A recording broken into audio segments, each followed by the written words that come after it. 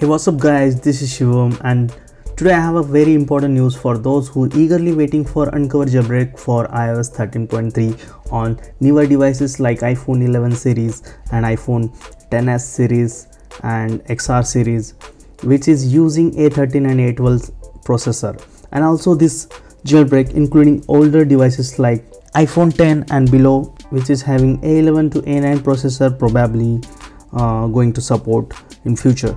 But these devices already can be jailbroken via Checkra app. But upcoming Uncover jailbreak main focus will be on newer devices. If you want to jailbreak your device to semi-untethered, means no computer required, that means you can jailbreak from your mobile itself. Since Checkra is tethered jailbreak, means every single time you jailbreak you need computer to jailbreak your device. If you are on 13.3.1 and above, you can't jailbreak because this version is patched by Apple, so downgrade to iOS 13.3 before it's unsigned. Also, if you are on below version like me on iOS 13.2.2, any iOS 13.3 below version, immediately upgrade to iOS 13.3 before it's unsigned by Apple. Once Apple stops signing iOS 13.3, you're no longer able to restore iOS 13.3. Pound to own, who's genius behind this Uncover jailbreak community, seems like he targeted only iOS 13.3. Let me show you his recent tweaks. 3 days back, Pound to own posted that if you are on iOS 13.3.1, you still have a chance to downgrade to iOS 13.3.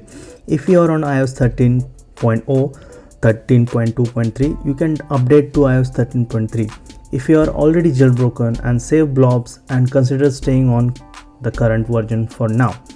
Then he posted, to be clear, Uncover will be updated for all devices on iOS 13.0 to 13.3 for those interested in semi-untethered, but A12 and A13 will be priority. Then 1 day back, he posted that it looks like the kernel exploit will need some work to adapt it for each devices. If you are on iOS 13.0, 13.2.3, update to iOS 13.3 ASAP. And then he posted, successfully added iPhone 11 Pro Max iOS 13.3 support to exploit. I can now work on updating the jailbreak itself, #uncover. Then he tweeted, kernel exploit required me to individually inspect each device on each version, so it might not be practically possible for me to support all versions.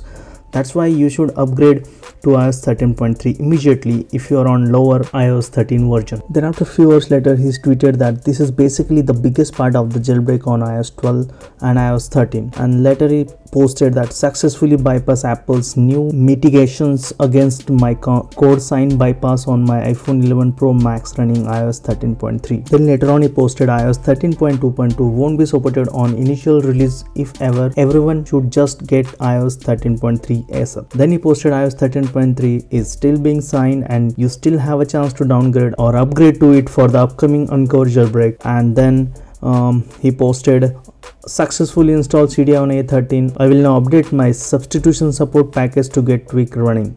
So that basically it, guys. He already has installed CDI install on A12 and A13 devices, and it's almost going to release in officially, so wait for that.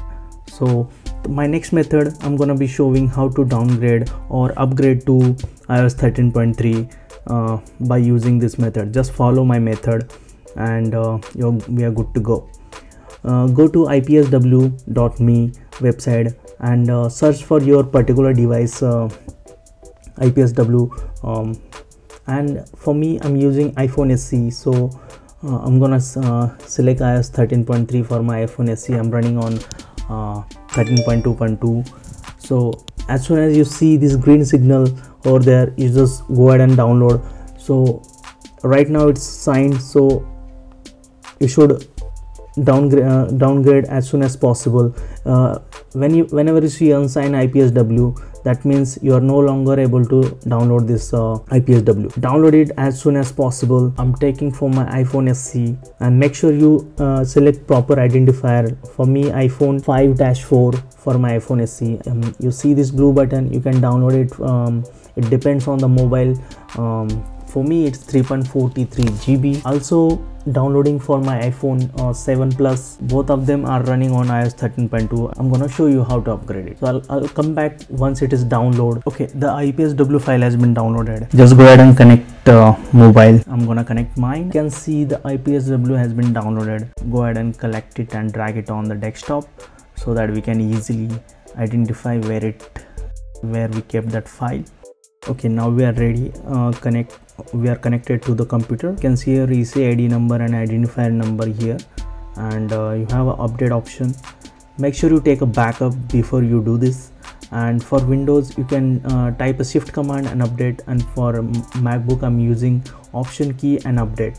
Just go ahead and update, select your file and simply say update.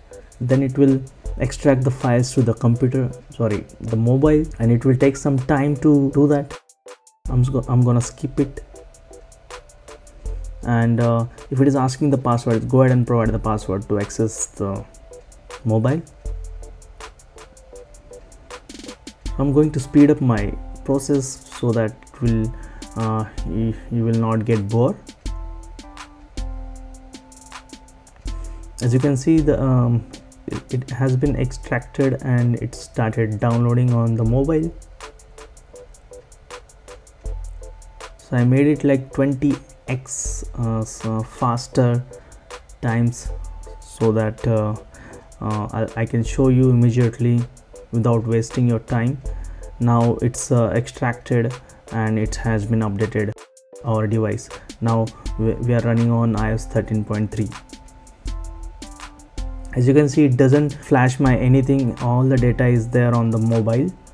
I can see I'm running on iOS 13.3, and basically we are upgraded to 13.3, and it's the same method for downgrade and the same method for upgrading your device. So very soon, within 1 or 2 days, we will get our uncover, so stay tuned for that. So thank you for watching. This is Shivam signing off, and it's always peace.